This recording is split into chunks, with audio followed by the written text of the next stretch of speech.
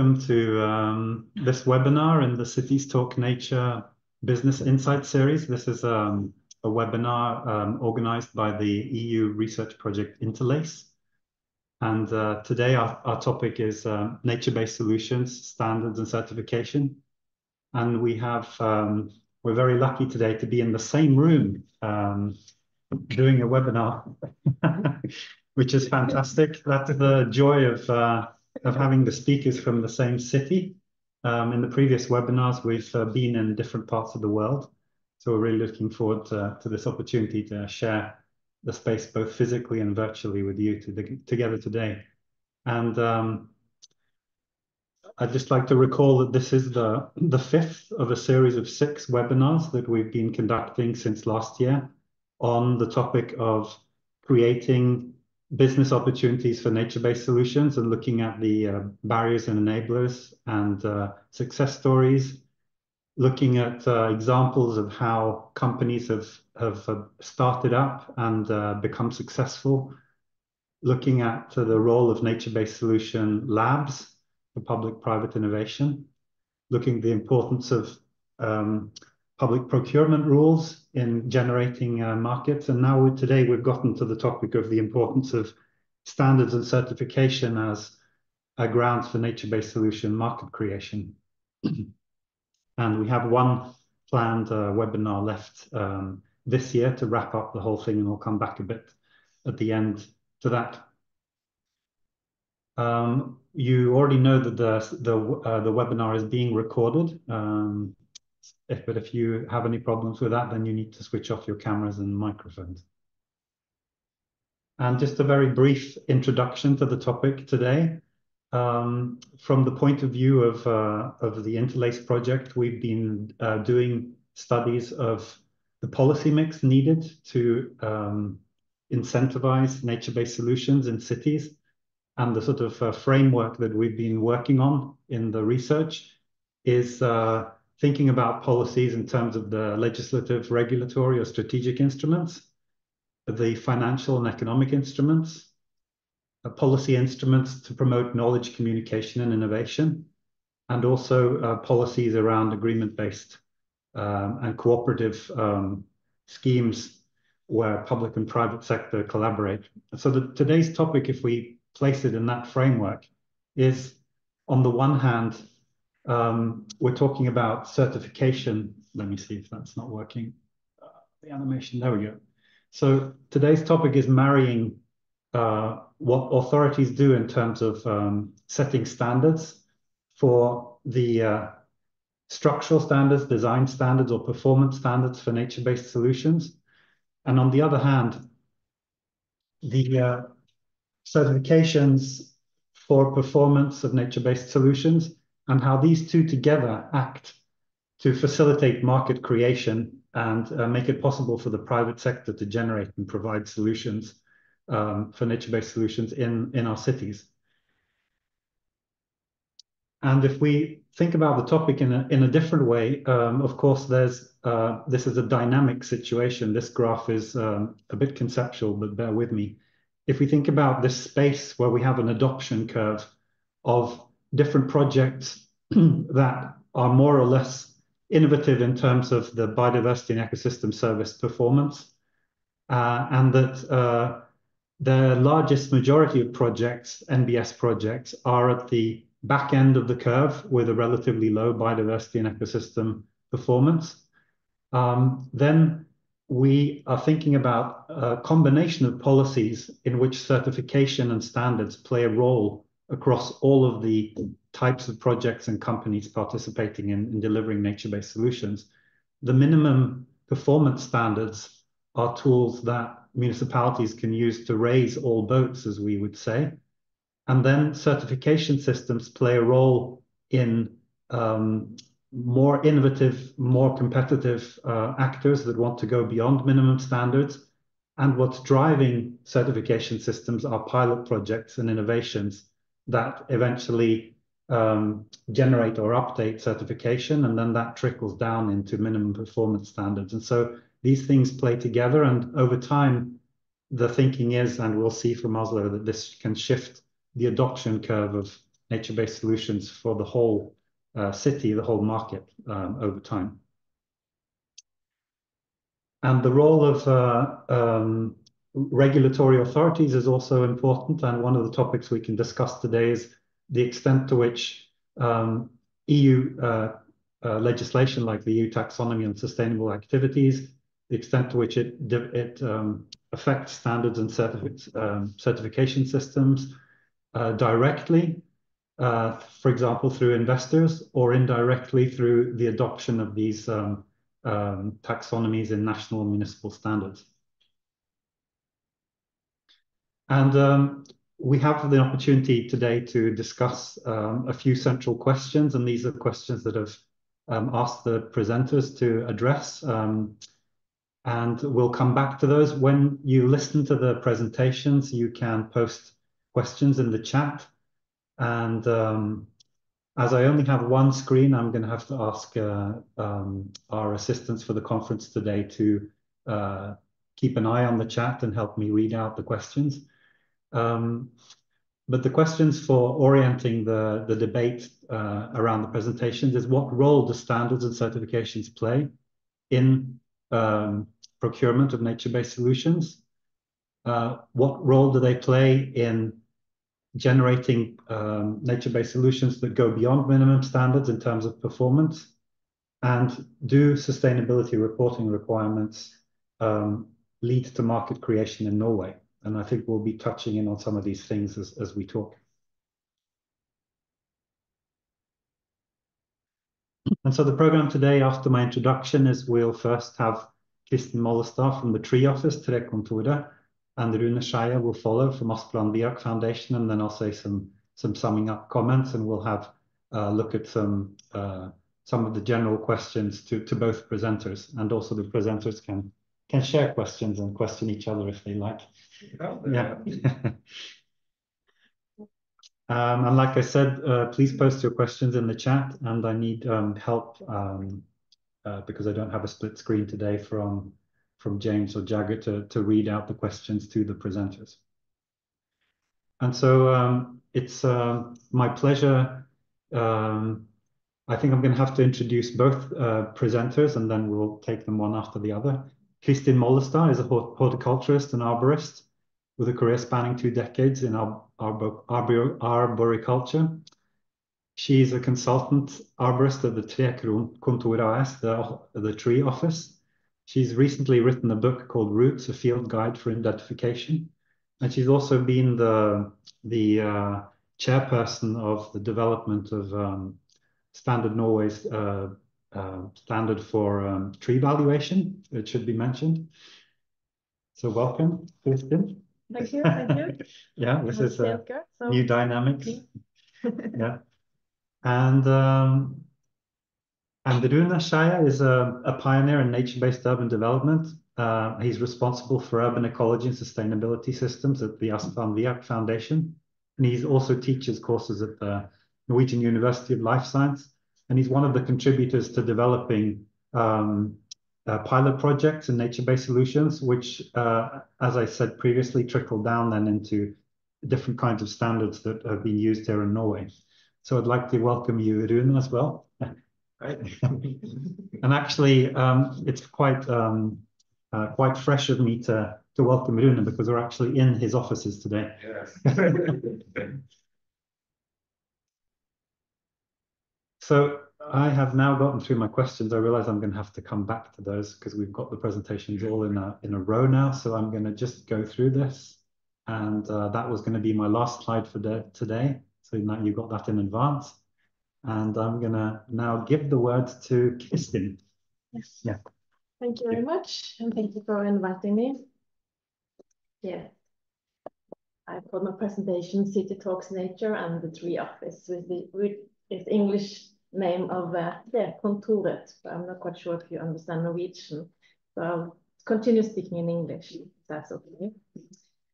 I assume yes on that one. So this is me. I am the CEO and the co-owner of the Tree Office. I'm a Canagric in horticulture from 2001. I was a certified arborist in 2006, and I'm also a track the tree risk assessment qualification I have. And beside that, I have just written this book about tree roots, which is quite cool. I'll tell you a bit more about that afterwards. I am also the chair of the committee of the Norwegian Standard for Economic Valuation of the Trees. And I'm the chair of the education committee in a national industry association called Norsk Trepleieforum, or Norwegian Tree Care Forum. And I'm a teacher at agriculture school on the West Coast. So that's me in some way, yeah. And the tree office. The tree office is, I would say, quite successful business. It has grown up due to strict regulations around trees. And we started in Sweden in 2007 in Malmö, and now we have one office in Stockholm, started in 2023, and recently we started now in 2024 in January in Oslo. So altogether we are 10 co-workers, and we have clients all over Scandinavia, but of course primarily in Sweden and Norway.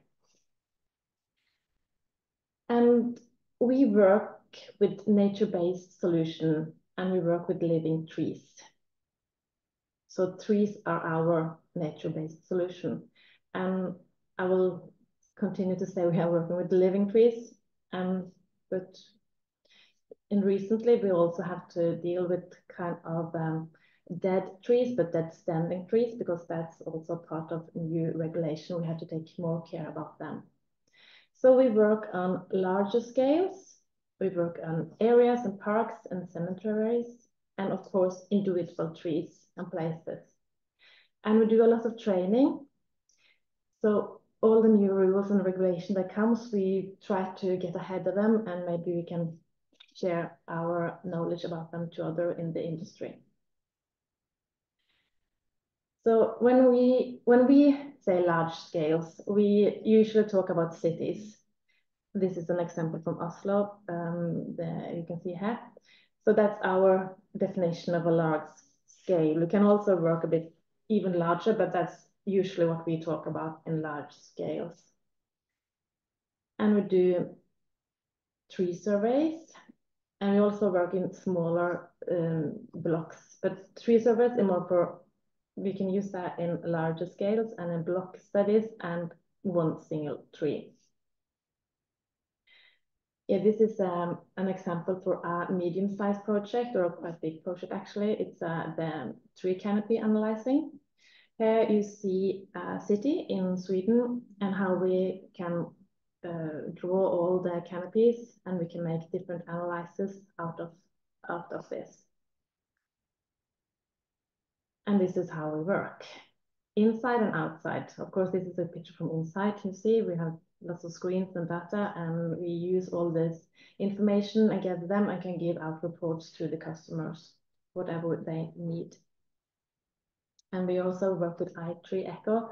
I guess this is quite familiar to some of you, so I won't go too much into the details. I'll go into the regulations afterwards. So, but this, we did a quite big job for Stavanger in this project.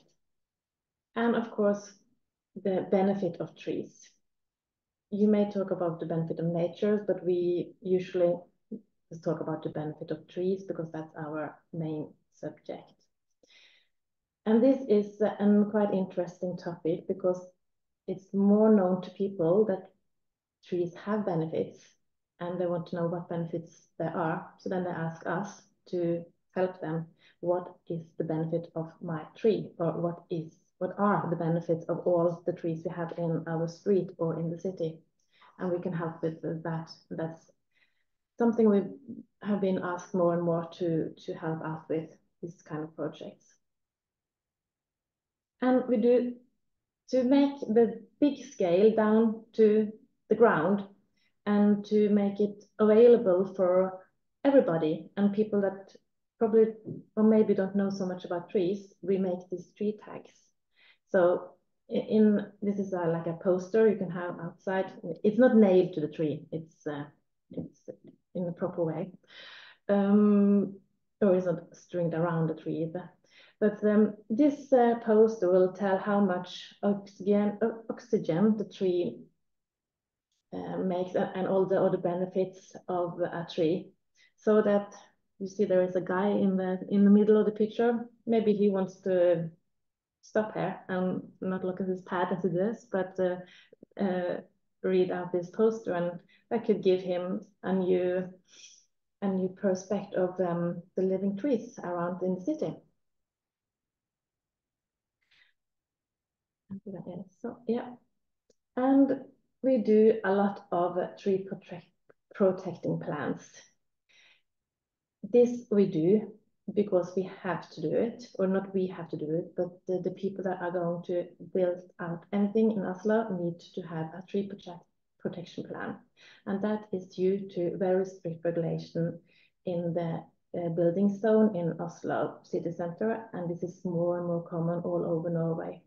If you're going to build anything, you need to know what kind of tree you have on your property, and you need to have a protection plan so you can make sure that the trees you want to save actually will be saved during the whole project, also when you are on the building site of it. And here is a more detailed tree protection plan. This is one tree, and here you see different kinds of colors around the tree, and that's explain where you have to be very careful, or where you can just put up a fence, or where there actually has to be an arborist or anyone around to see when construction work is done. Yes, so what role do norms and standard and certification play for us in the industry? And it does play a huge role for us. I will say it's what we live off, actually, more or less. Luckily, we are very happy to work with trees, and all the strict regulation makes us be able to save more trees, and then we maybe can save more nature. And this strict rule that gives us huge possibilities to make greener projects, and we can use it as a tool or something it's easier for us to say that one tree or 1,000 trees has to be saved, because if you don't do that, you won't get the project through in the applied process for the communa or whatever where you're going to build. So ahead of in Norway, we have done great work on getting these two kinds of certifications implemented in our industry and also into the communas. This is two types of certification for education of arboriculture. This is the certified arborist, is from the International Society of Arboriculture, and we have the European Tree Worker. And these two examples of certifications, they tell you that if you have one of the certification, you have a certain qualification, and you are able to work with trees in a proper way, and you should know quite a lot about trees to work with them. And because this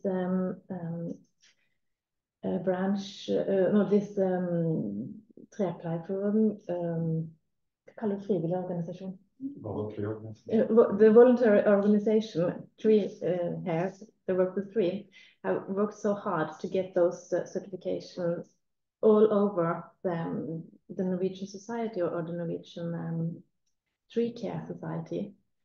It's now easier to do proper tree care because the people that ask for the job knows about this, and the people that do the job knows about this. And we also, because of this, we have also got a new education system in Norway for arborists. And that's also getting, so we get the level of the quality of the work for trees higher and higher and higher, because we have all these certifications. So that's really good. And luckily, that helps us save more trees in the city. And here is a very new tool.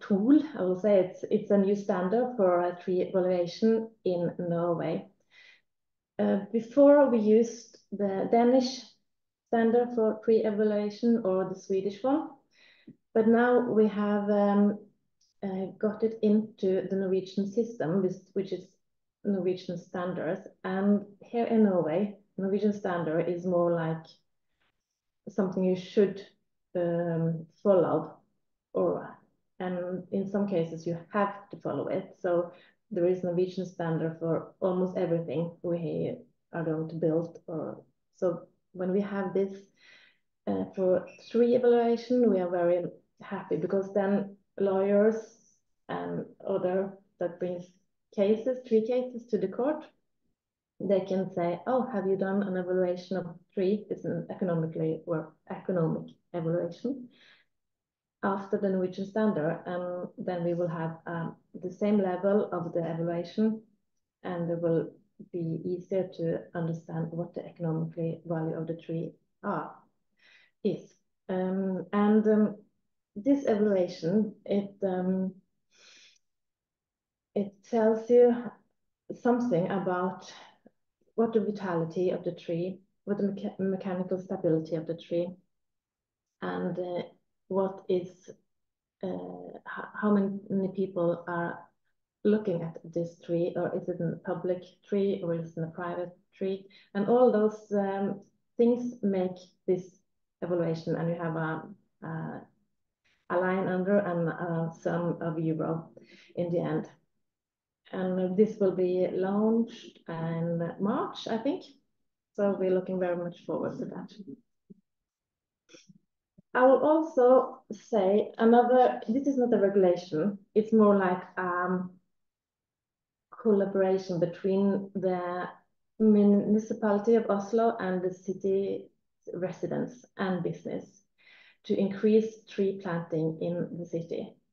And this project has had a very big effect on everybody in Oslo, or not everybody, but people that are concerned about trees, and then the evaluation, or what tree actually means for the city. So this project has generating loads of work for us, because now and entrepreneurs and people that are going to build something, they are much more aware of the benefit of trees and benefit of big trees. So thanks to this, it's not like a standard or a rule, but it's more like something that's going on, a norm or something. It has been very helpful for our business, actually, and also for the trees. And this one, 300, maybe you probably have heard of this before, because this is more like, how can you say, this is a rule that has blown over all Europe, more or less. It's a very easy rule, and it says, in short text, it says that all residents should be able to see 3 trees from their window. There should be 3% tree canopy coverage in each residential area, and everyone should have maximum 300 meters from the nearest park or green space. And this rule is not a law or an act or a standard, but it's been implemented in quite a lot of cities all around Europe. And it's very easy to understand, and it's easy to sell out to other municipality or building developers. And they say, oh, 330, 300, that's easy. I understand. Oh, that's good. So this rule have actually made us a whole new line of services we can help with in our business. So we can create a tree planting strategy, and we can measure the canopy of the cover of a city, and we can provide analysis of how many people live within 300 meters of a green space. And if there is, and then we can help them develop more green space if that's necessary. So this rule, or maybe it will be standard in some cities, I actually think it will be, is a very helpful tool. Yeah, this is just an example of a tree planting campaign. This was in Malmö, where we analyzed a quite big residential area and found lots of places where it was possible to plant trees, and then we photoshopped a tree into a possible place. So it's easy for the municipality to actually, oh, this could be cool. It's very easy to sell inside the municipality as well. And that's actually an answer to number 3. We can create tree planting strategy, and we use the GIS analysis to identify the places, and afterwards we went out to actually find a place, take photo of it, and then back in the office, put a tree in this site and see, okay, this place, here you can have this kind of tree, this size can grow here.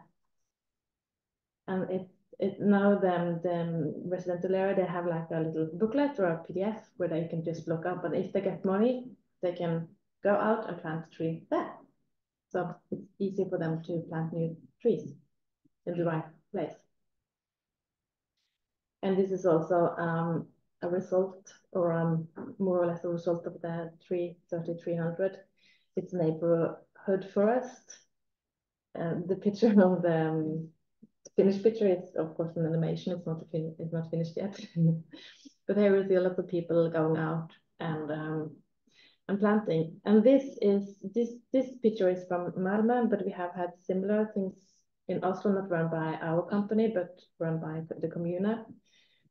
And it's part of the whole I think it's more or less a new way of how we think nature, and how people can come out and actually plant trees outside and feel that they are a part of something important.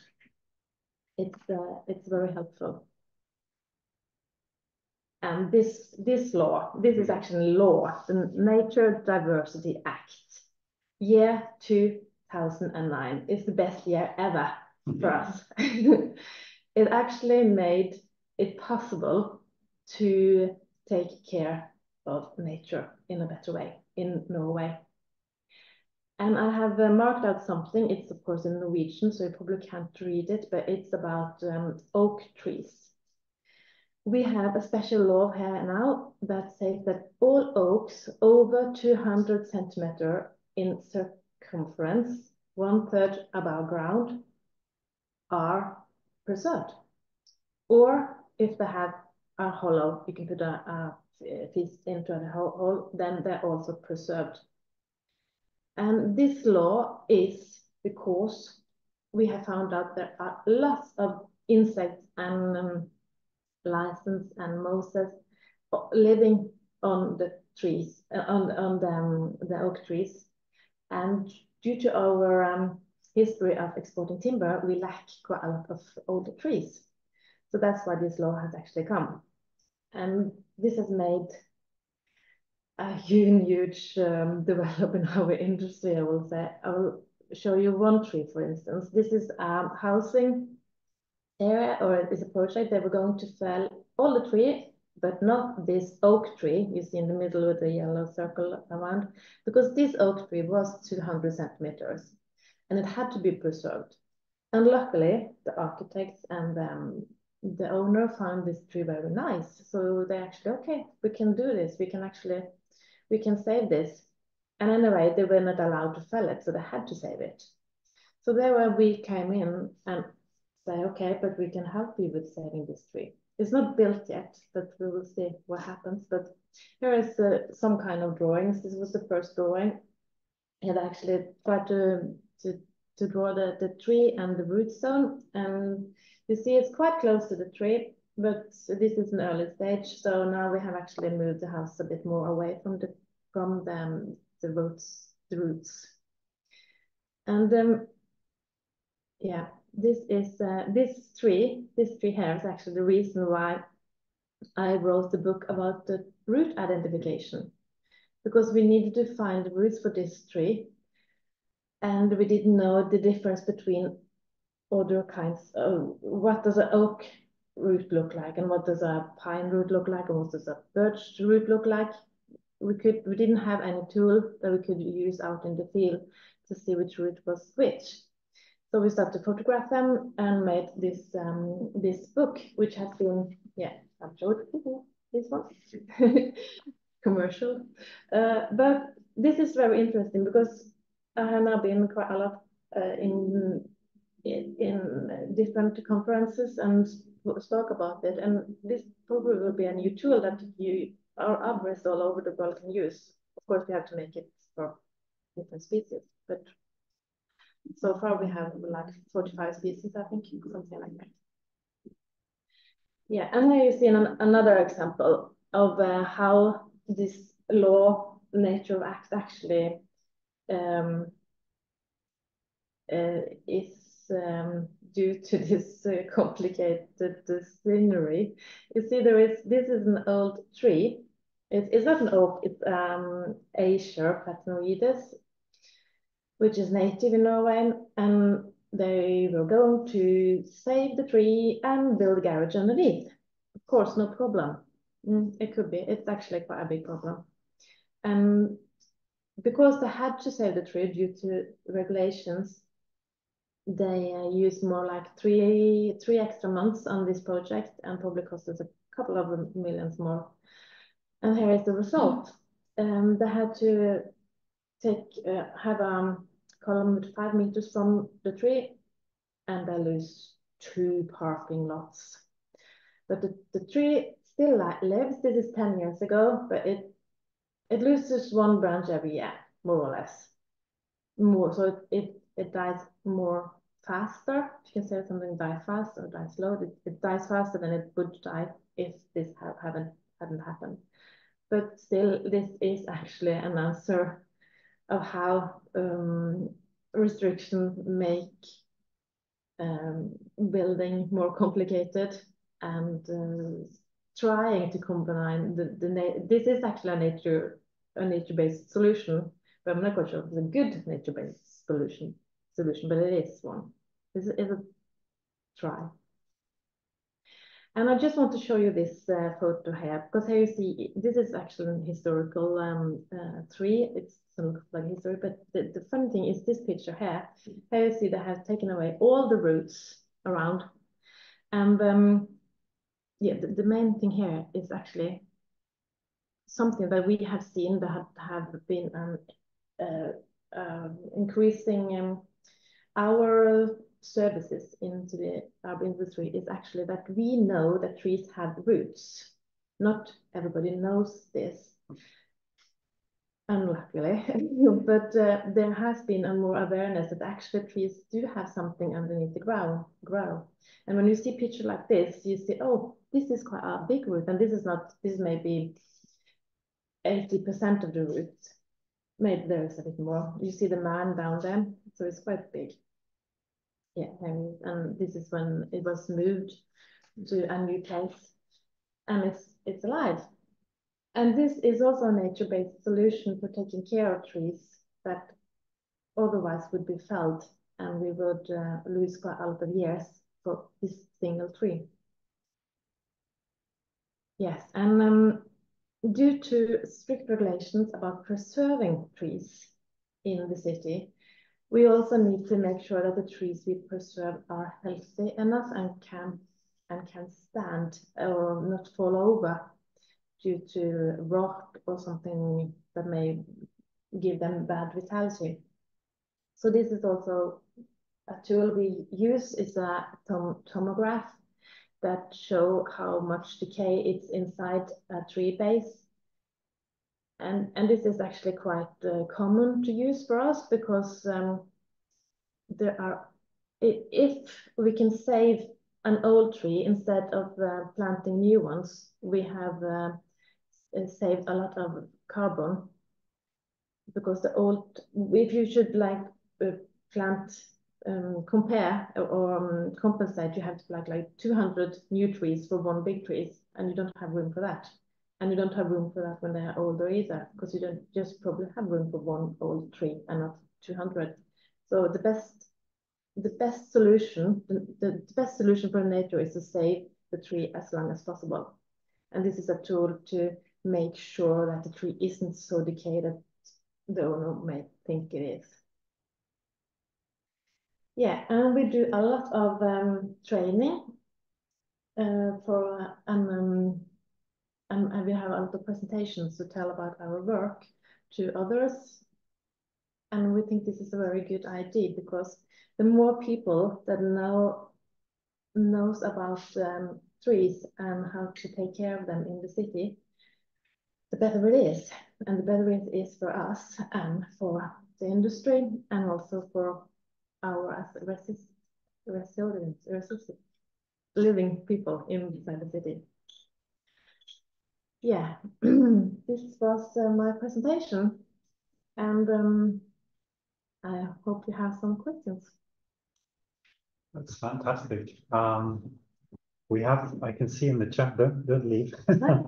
Yeah, so let's see, here we have the chat, and I haven't been able to read it. Okay, so we have about 6-7 minutes.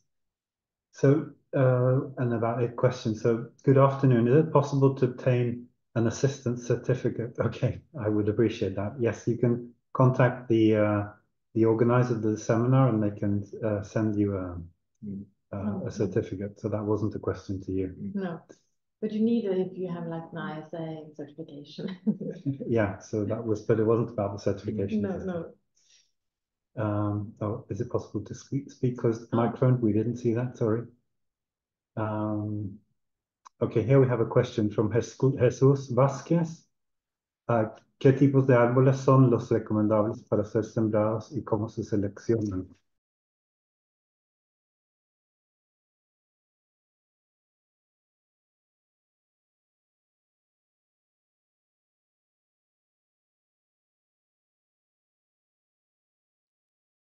Sorry, David, you muted yourself there. There we are. Okay. Yeah, so the question in Spanish from Jesus is, what kind of trees are recommended for planting, and how do you select them? And I guess you'd have to answer that question specifically for Oslo. Yeah, we like to plant native trees in Oslo. That's also due to new regulations, but that's something to discuss actually, because we have a warmer climate now than we had before, and probably we need to plant non-native species as well. But still, the commune, or if you are in a public area, they recommend to plant native species. And it's hard to say what kind of species we actually plant, because we try to plant as many as possible. So we have a huge brand of variation in case of diseases, because we do have some diseases here as well, although not so much as I guess you have in Spain, because we still have quite cold winters, so that kills quite a lot of the diseases. But we do have the Dutch elm disease, and the disease that goes on ash, for instance, and some others. So instead of planting one street with just one tree, we try to recommend to plant as many different species as possible. And we also want to play some salix. It's not very common to use that in the street, but it's very good for the biodiversity. Yeah. Great, thanks. And there's quite common now to plant the pines in the street. That's new, and it's actually very nice. And some of the pine planting has been very successful, and it does give the greener look also in the winter. Of course, we're speaking to you now from Oslo, which is covered in snow. Some of you are calling from Latin America, and you might not have those conditions. looks like that was the only question we had. All of the others are instructions or Okay. requests Yeah. for certificates. But I have a question myself, because you mentioned that the standard for tree valuation, economic valuation of trees, is coming, and you were, of course, the chairperson for that committee. But how do you think, or will the standard change your business of the tree office in any way? Oh, it will be a part of our services we will deliver to the customer, and we will change from using the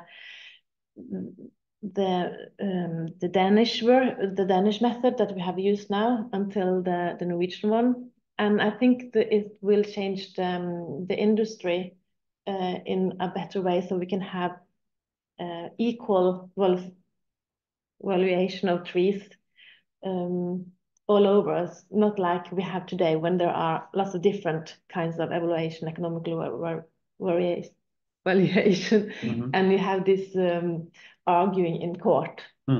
So I hope we will have this standard will give good economical evaluation that we also can implement into the lawyers, so that I also know about this. So we have to teach them also to know about it, not use it, but know about it. So yes, I think it will be a plus to our services that we will deliver. So that's very good. Fantastic. So we'll see at least 10 people working in the Oslo office in a short amount of time. Yeah, you hire me. Great. Well, I'd like to say thank you very much to Kristin Mollestad for sharing standards and certification on trees in Oslo. And we have time for further questions at the end. So please, if you still have questions for her, you can post them in the chat and we'll have a look at them again. So thank you so much. Yeah. Thank you. And I'd like to welcome Rune Skeie. Yeah, you've already heard about him, so I'm just going to give you the floor to your own office. Perfect.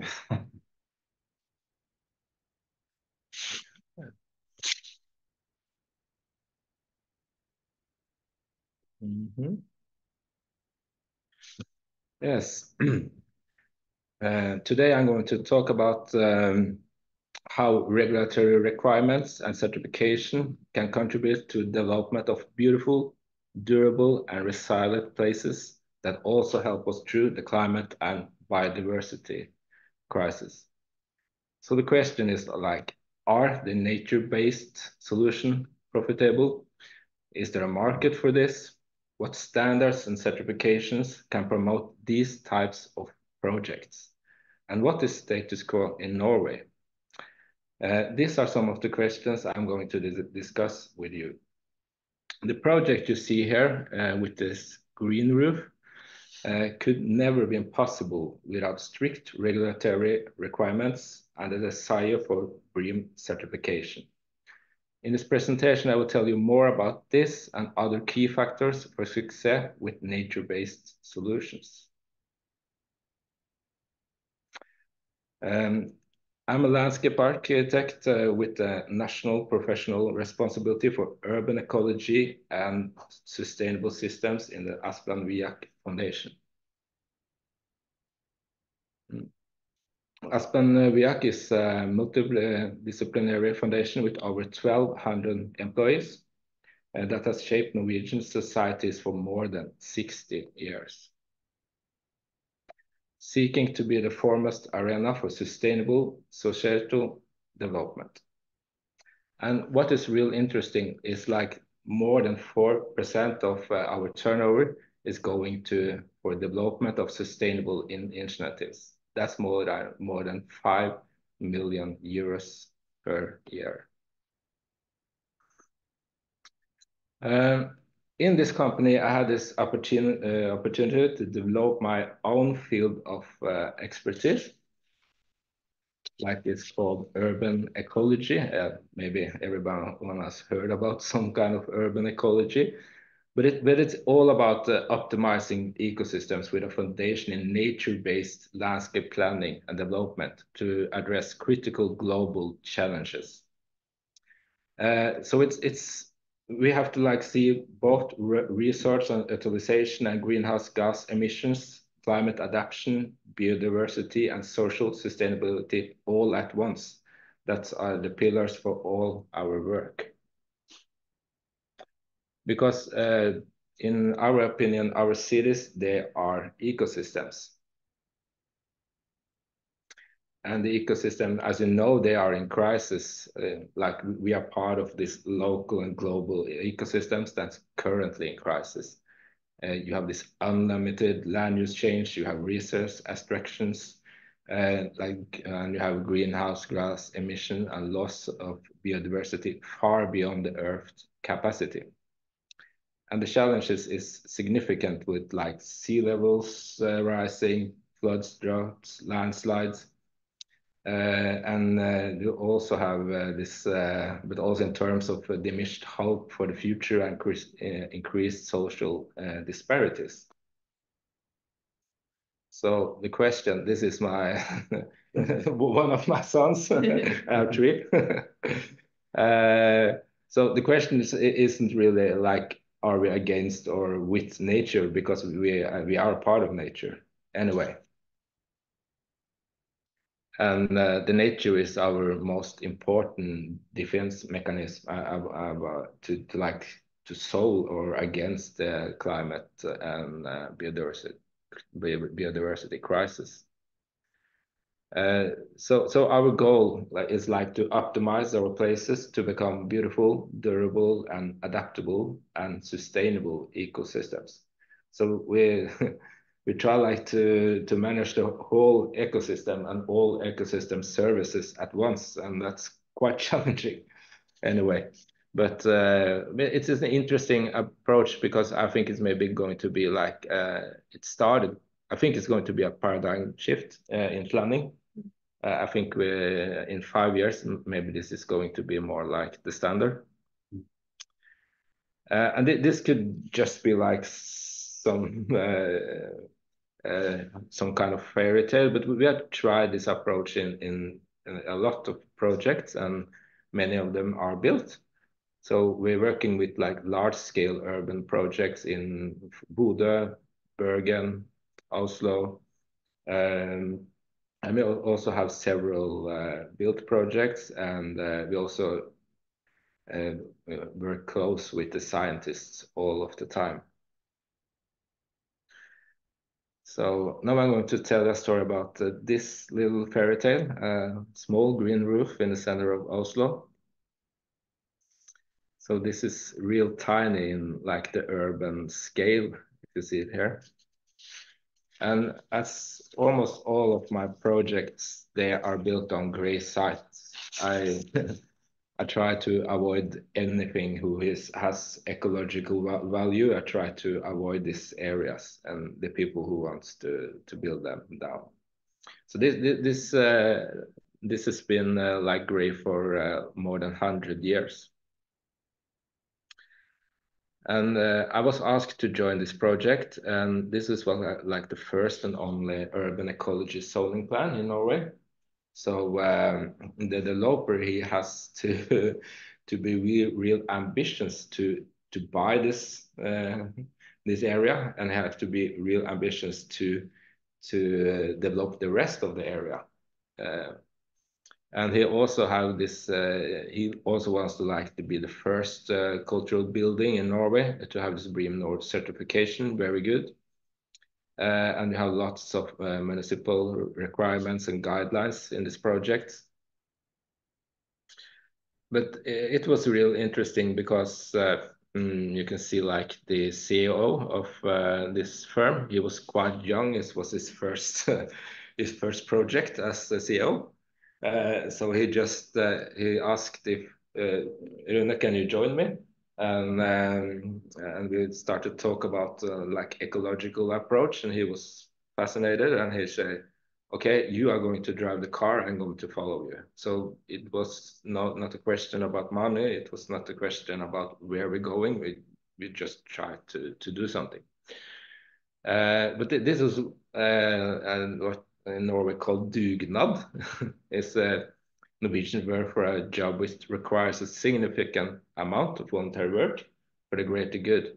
So I just called like the best people I knew then and asked if they want to join me in this project. So it was like scientists from Norwegian Institute of Bioeconomy Research, and it was like scientists from Norwegian Water and Energy Directorate, and it was professors from University of Life and Science and from the University of Oslo, and suppliers as well.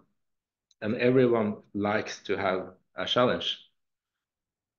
So the challenge, I gave them, was that the first is climate change adaptation. Can you create the first blue-green roof in Norway that can handle a 20-year future rain event? It's about the rain like hits Norway each 200 years right now. And researchers, can you create a lightweight soil mixture with a high degree of recycled materials?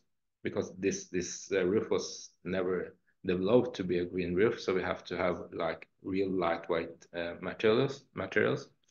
And biodiversity, can you imitate nationally important biodiversity?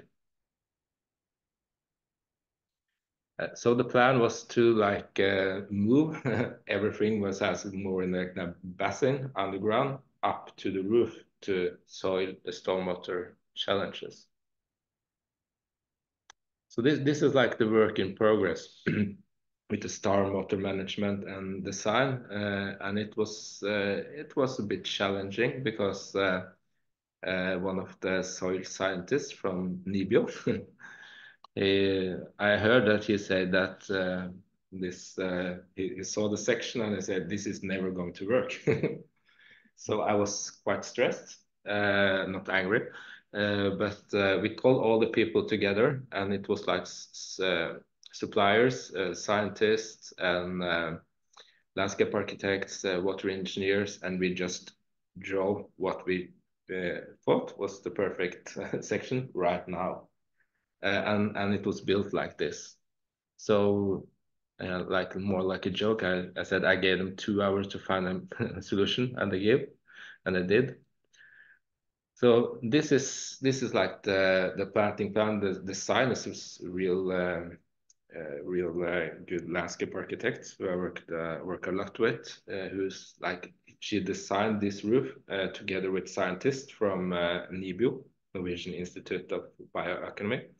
And they designed it to be both the habitat and it has to be beautiful at once. So it's like mimic of national important nature based on the roof's carrying capacity. So here you can see it's quite easy. It's quite simple project. If you see in this section, it's few elements, and it's just nature, pure nature, and stormwater solutions. It's not for people. It's just for scientists. But at that time, it's very. I think it's better now, but it was quite challenging to get seeds and get plants from the Oslofjord area. So we have to find a way to do it. So NIBIO, Norwegian Institute of Bioeconomy, they helped us out. They have the researchers. They collected seeds in the Oslofjord area, and we send it to Hardanger in Norway, and it was nursed by Torun Jono, who grew them up. And they returned to Vegasene 6 months later as 7,200 plants. And we also have to do some research on the different kind of soil mixtures, who was disturbed at the roof in 2019. So it's lots of testing to make this work. And this is the roof 2 months after establishment.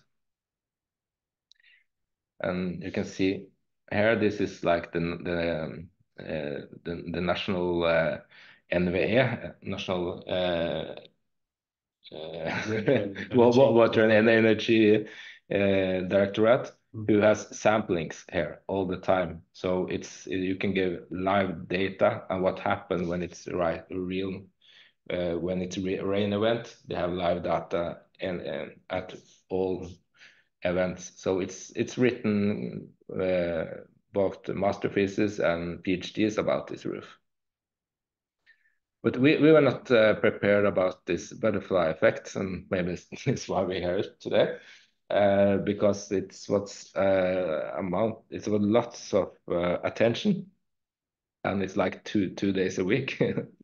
Still, after so many years, we talk about this roof, this small project, one of many. And it was describing like a taste of urban megatrend, green megatrend, in the newspapers. And the soil mixture that we developed, it get like international recognition, and what lies approved like an innovation in the BREEAM international system. And it was nominated for the Construction Industry Awards in 2019. And we get the City of Oslo Architecture Award and the silver in the Scandinavian Championship about green roofs. And it was also embraced by both the suppliers who just started to sell this product. So they say that this roof is going to change the future of the construction industry, and I think it's been built like tens and tens of thousand roofs afterwards, who is like blue-green. And the municipality say that this kinds of solution can save them for billions of Norwegian kroner. But the most interesting is like we still get live data from the researchers, and so it's like the Norwegian University of Life Science, the Norwegian Water and Research and Energy Directorate, and Norwegian Institute of Bioeconomy Research. All of them is still doing research on this roof. And it's interesting that they have sampled. They started to sampling the planting when they arrived at the roof, and and sampled the different kind of species. And now it's like more than 120 species who have moved in onto this roof and actually live there. So this is like the roof the first year.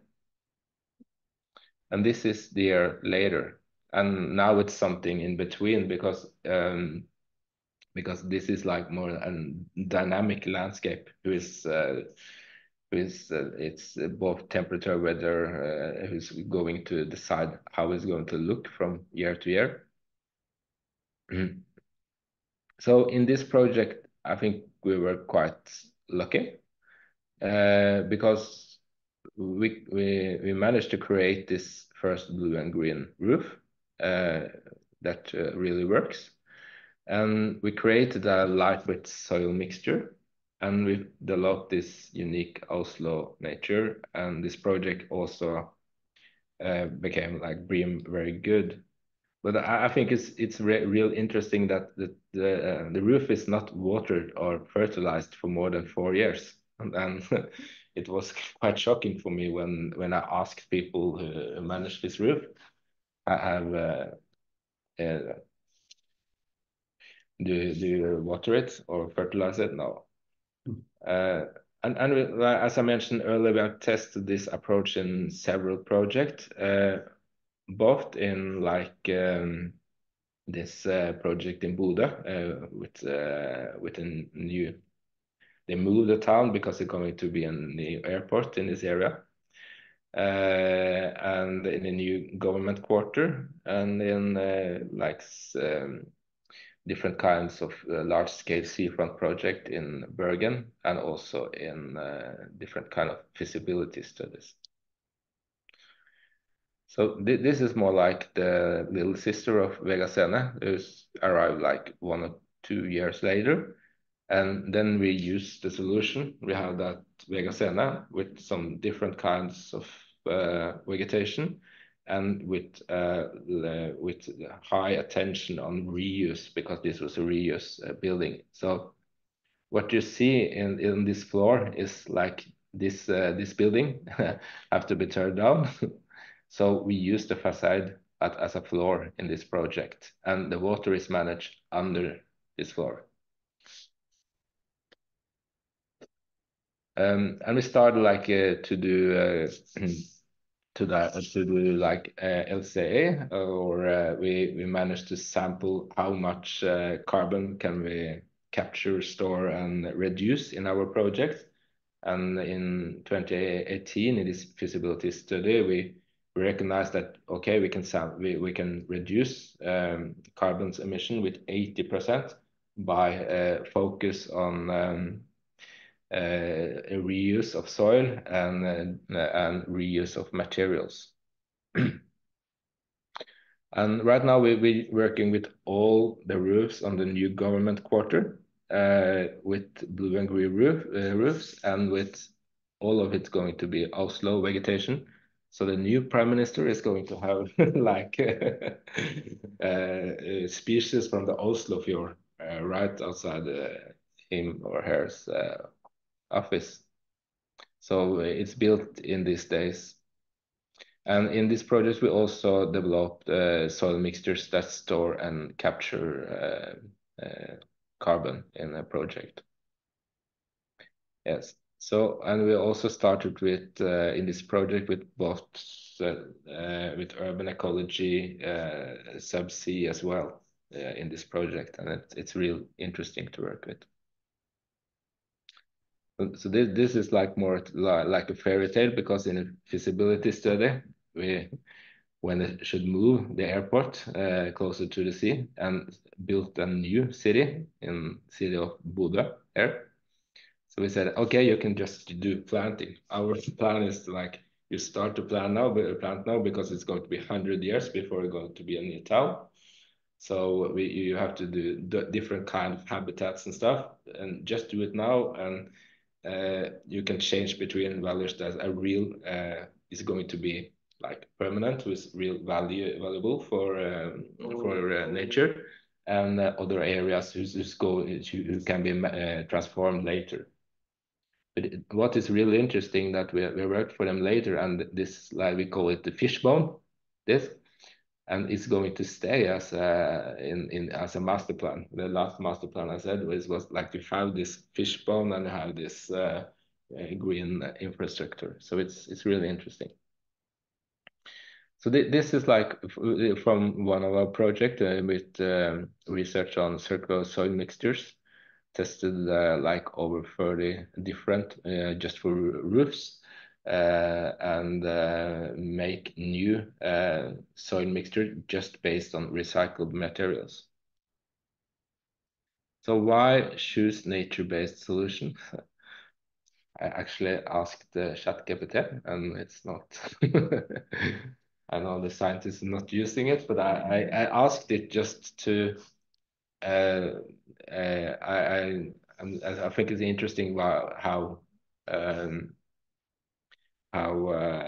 finance is using AI. So I tried to ask them, how can I manage to ask a developer to embrace nature-based solution? So it's strategically and economically beneficial to invest in an urban ecology approach from the beginning to minimize risk. I think that's important risk. Exploit market opportunities and to contribute to a positive reputation and social responsibility. And we are quite exciting now, because we in Norway everybody talking about the EU taxonomy, but we don't know actually how much it's going to impact. It's going to impact, but we have customers now. Today I get email from big landowners who say, okay, can you help us to approve that our our plots, all our eiendommer. All our properties are like is going to be like in the EU taxonomy approved. So it's lots of work coming, and the next they asked us is can we develop local nature on this on this plot? So I think it's real interesting, but we don't know really how it's going to be, and everybody talking about the sustainability goals as well, but the biodiversity plan is real interesting. So right now I'm working for the authorities, who a program is called Future Built, to fulfill the biodiversity plan or framework by making like nature-based calculator and stuff, just to see that the projects can contribute to fulfill the plan. So how to succeed? Actually, I have no idea, but maybe. I think the most important, I think, is like you have to build the projects or develop the project with researchers on research, and it have to be research afterwards, and you have to share the knowledge. I think that's the most important that we have learned in our projects. Because Vegasena, as I mentioned earlier, is for us is like a small project and we used like maybe a year on the whole process. But when we involved all of the researchers and they could tell stories about how this actually work or not work, and people write like PhDs and masterpieces about it, and we said that everything is going to be shared, then it can like contribute to develop urban ecology and nature-based solutions. So yes, thank you. Okay. Thank you so much, Rune. This is great. Let me see if I can. I'll stop sharing and we'll see if we have the chat. Yeah. So we have no further questions in the chat, but I have a question for you, Rune. You Vegasena was this pilot project, and the question is, how have you seen that innovations that were tested in Vegasena, or have they been integrated into certifications or standards? You mentioned the BREEAM soil mix as one example. Are there other examples of innovations in that project that have become mainstreamed and maybe even standardized? Yes, I think it's real it's really interesting because both the suppliers have standardized it and they sell it. They're quite rich right now. And the building owner who sold the whole building a couple of years later. And he he told me that Rune, I got 63 million euros in my bank account now. I don't know what to do. Wow.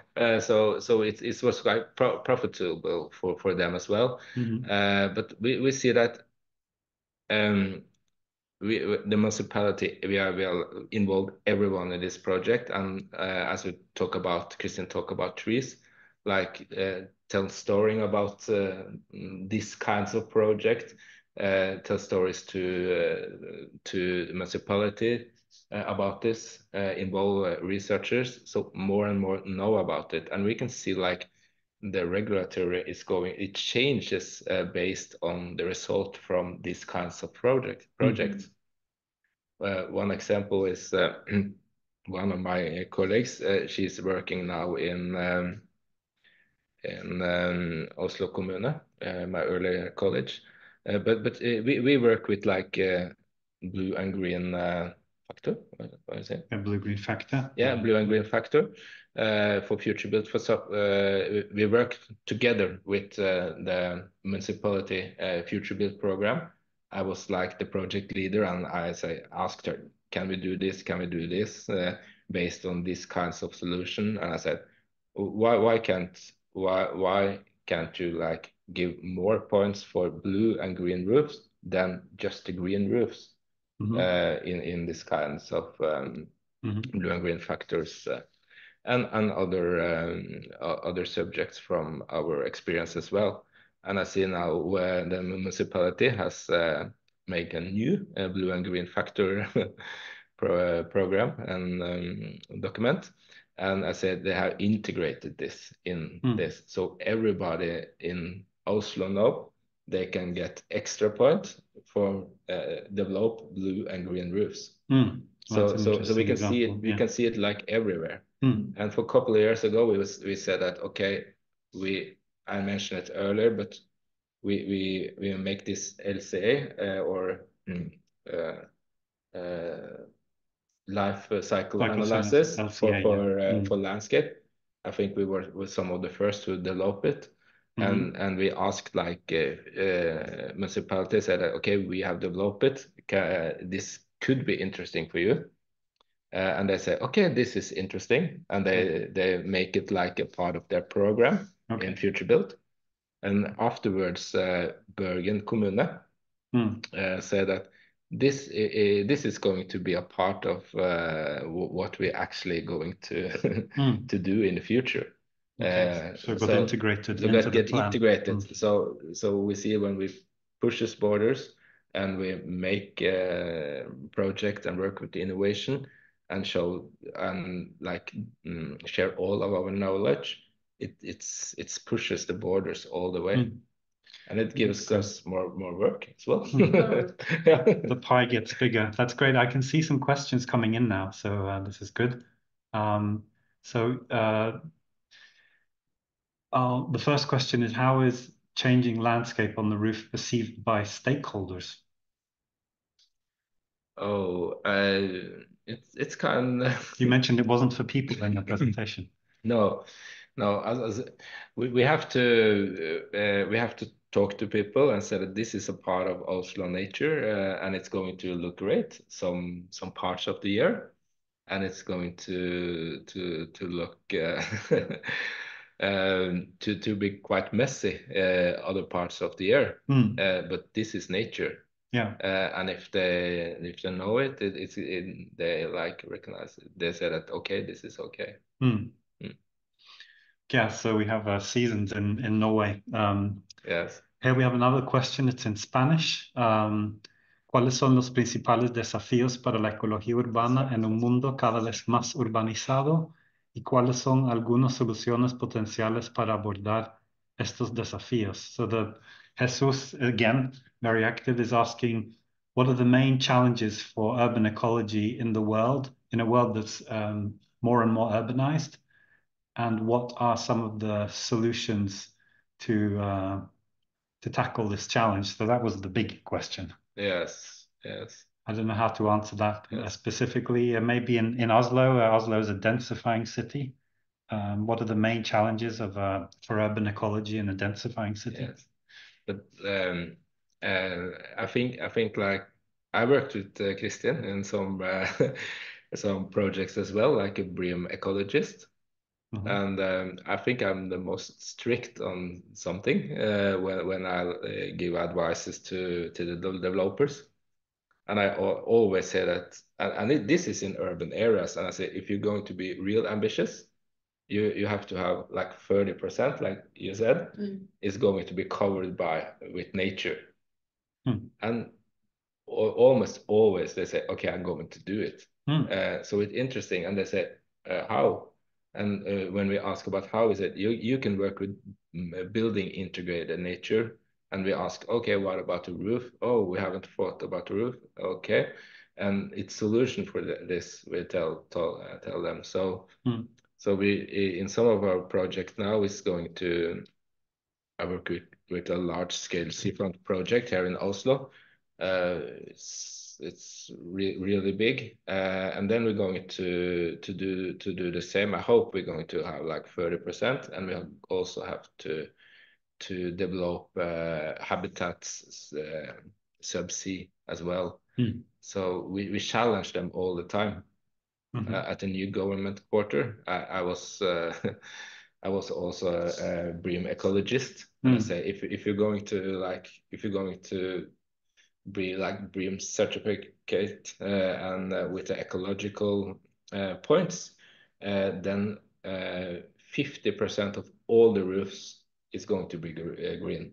Mm. And it's a lot challenging because I am always challenged about architects and everybody challenged me on this, but I said it has to be that.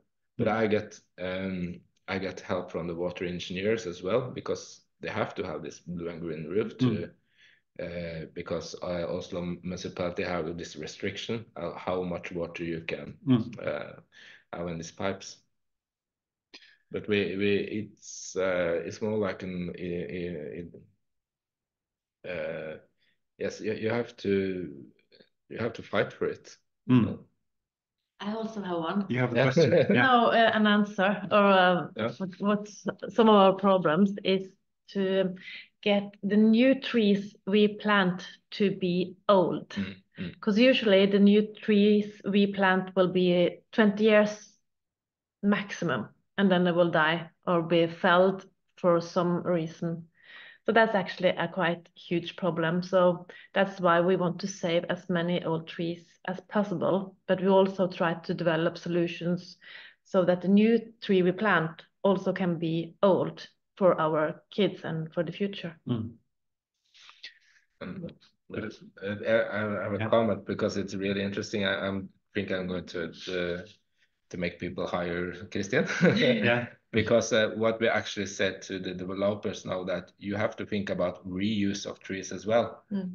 You have to hire an arborist to check out how many years have this tree left. Can it be moved? So it's really interesting. I think we're more like in a paradigm shift right now. I guess so. Yeah, and it is possible to move trees. It is. It's challenging. It can be quite expensive, but expensive compared to what?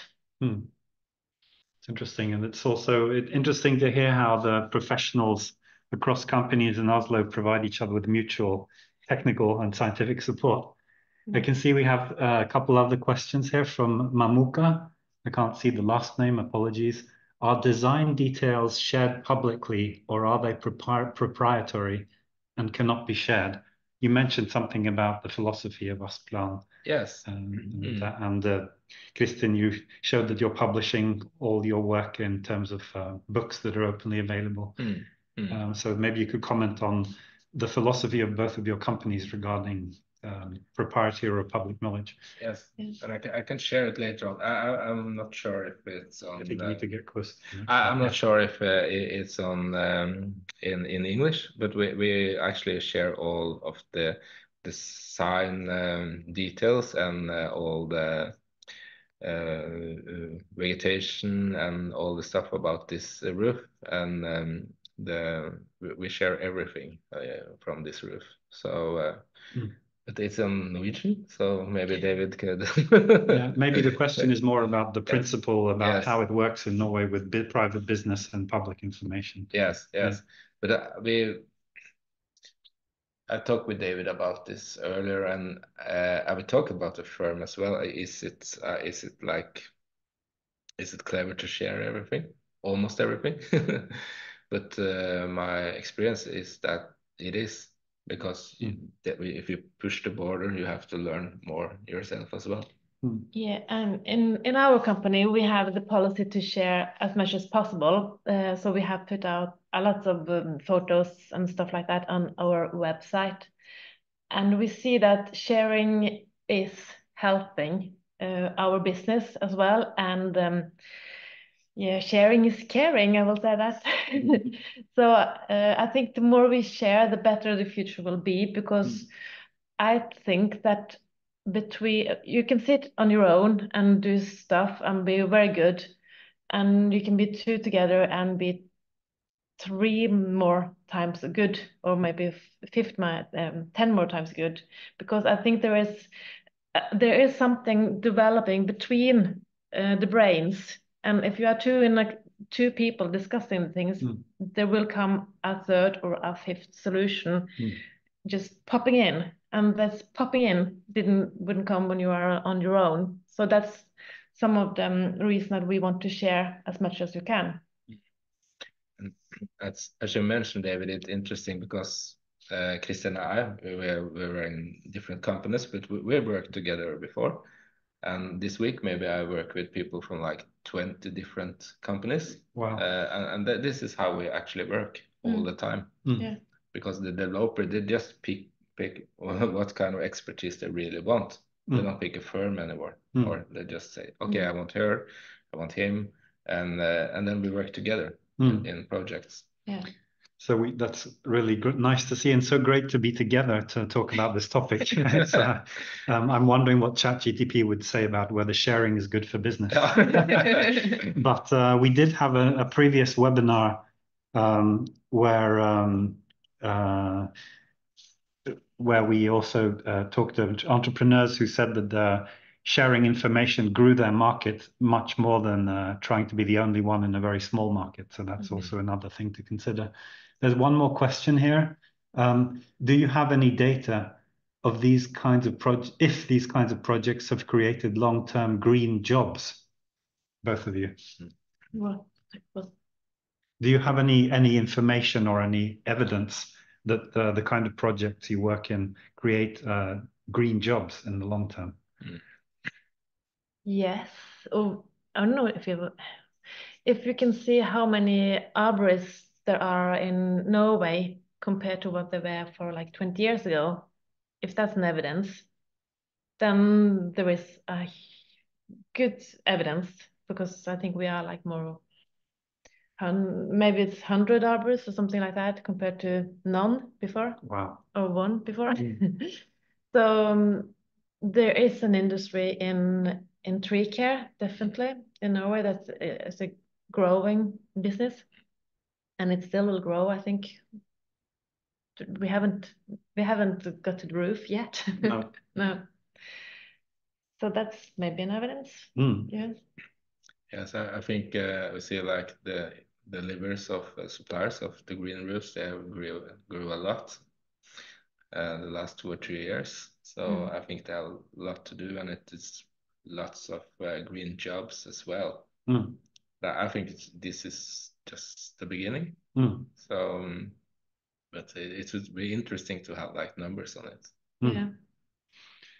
Well, this is great. I think we're coming towards the end of our allotted time. We have 5 minutes left. There aren't any new questions. I'd like to just give you the opportunity whether you'd like to ask each other a question before we close. You've worked together, so maybe you know each other's secrets. But is there any business-related question you'd like to ask one another? Okay, it doesn't have to be.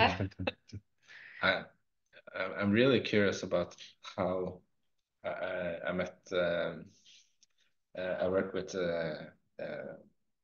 one from Oslo Tree that you presented earlier, Hanne Jonsrud, this week, and she told like the story about that the trees we plant now is just going to be like juvenile, that they just like been 20 or 30 years, but we all know that a tree in Norway, like a pine tree, could live for like 300 years and then die for 300 years.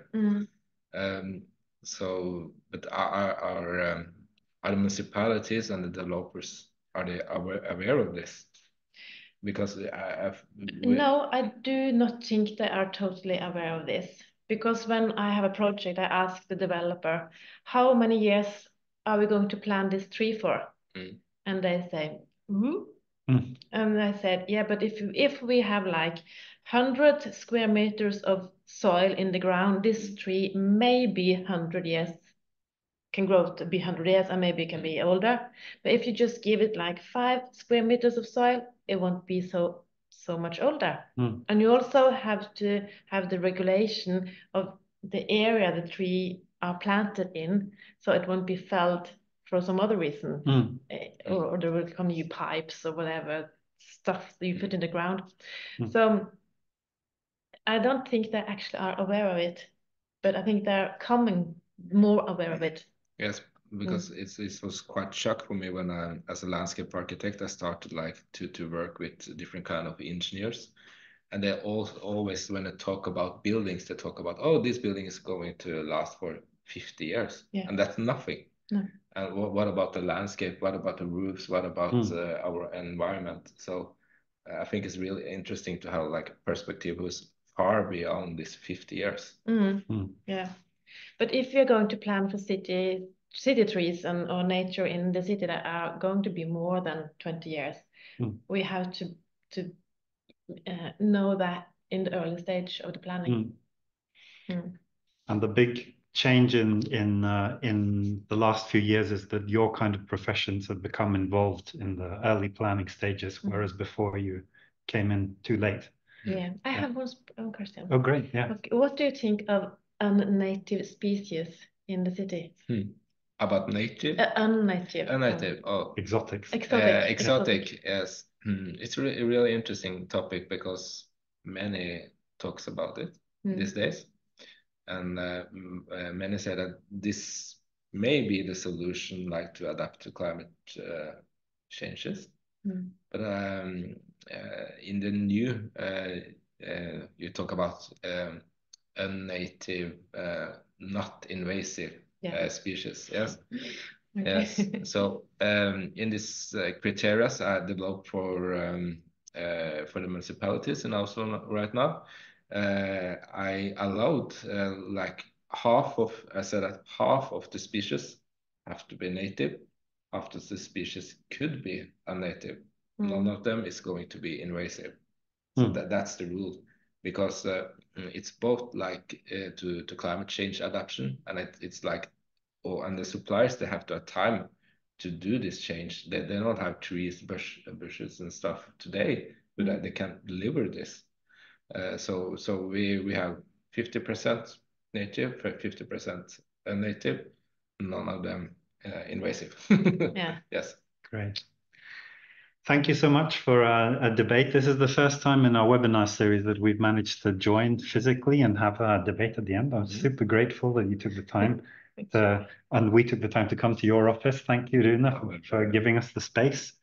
So I'd like to say thank you for you participating online in the webinar. We have one webinar series, one webinar left in the series. In 1 month's time, we're going to look back at the 6 webinars and discuss the combination of policies that can promote nature-based solutions as private business opportunities. To sum up, and we're also going to present the publication of a report from the Interlace project, looking at policies in 3 European cities and 3 Latin American cities on promoting private business and nature-based solutions. So thank you very much. And also thank you to the team, James and Jagger in Opla, and we'll see you in 1 month, hopefully. So have a nice evening or morning, wherever you are in the world. And I just want to read a couple of, there's a couple of greetings. Thank you for excellent presentations and for sharing your knowledge from Mexico. Yes. Thank you. Yeah. Okay. And also a message saying greetings from Colombia. Oh. Yes. So you've had a big reach today. And thank you very much for those kind messages, and we'll be seeing you soon. Bye-bye. Bye-bye. Okay. Bye-bye.